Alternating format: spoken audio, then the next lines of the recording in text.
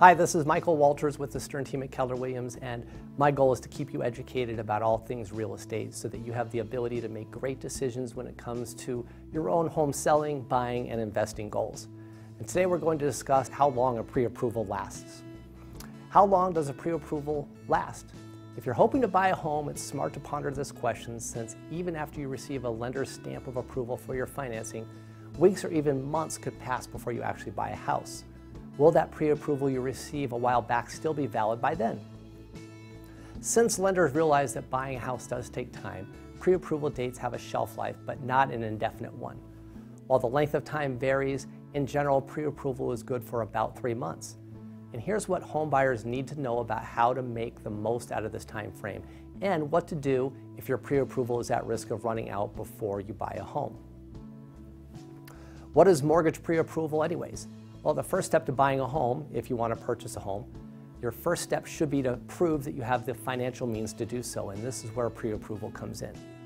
Pre-approval is simply the process by which a mortgage professional, such as a broker or a bank, examines a loan application to determine whether a potential buyer will qualify for a mortgage. How do you get pre-approval? Well, to obtain a pre-approval, buyers need to provide a mortgage lender with information like their employment history, credit score, income, and debts. And during this process, the lender will want to see bank statements, pay stubs, and tax returns.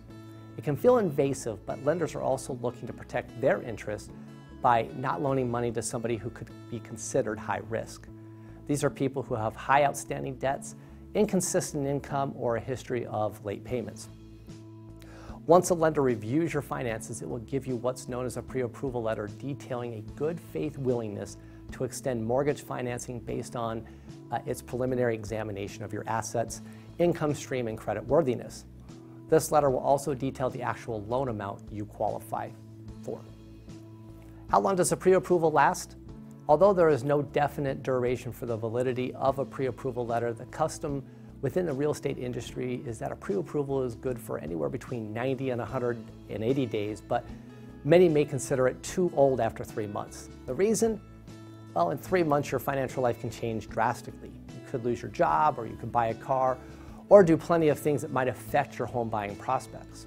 So lenders and sellers alike will just have a hard time trusting a pre-approval letter that's more than a few months old. And since pre-approvals do have a shelf life, it's generally best to not get one until you're seriously looking for a home. I hope this information has been useful for you.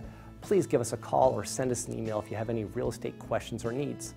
Also, you're able to get your free instant market valuation on this site by clicking the Home Evaluation tab or clicking on the Home Search tab to search real-time all properties by all brokerages along the entire Wasatch Front.